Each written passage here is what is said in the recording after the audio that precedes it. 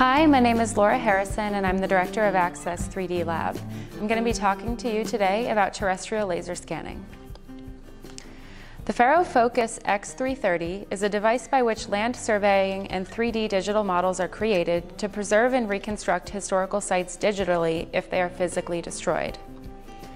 By setting up numerous solid white spheres across a surface in a geometric shape, the spheres can find common areas between 2, 10, or even 100 scans. Data points are entered into a computer program for final processing and matched to an already existing reference system.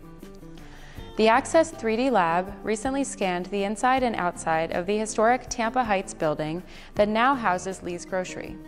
This site has been around since 1884. The purpose of this project is to preserve the legacy of Lee's Grocery by creating a 3D digital model. Ultimately, we want to increase public awareness of it in hopes of offering virtual tours in the future. The goal of Access 3D Lab is to use digital resources such as the terrestrial laser scanning to enhance research and learning at USF and beyond.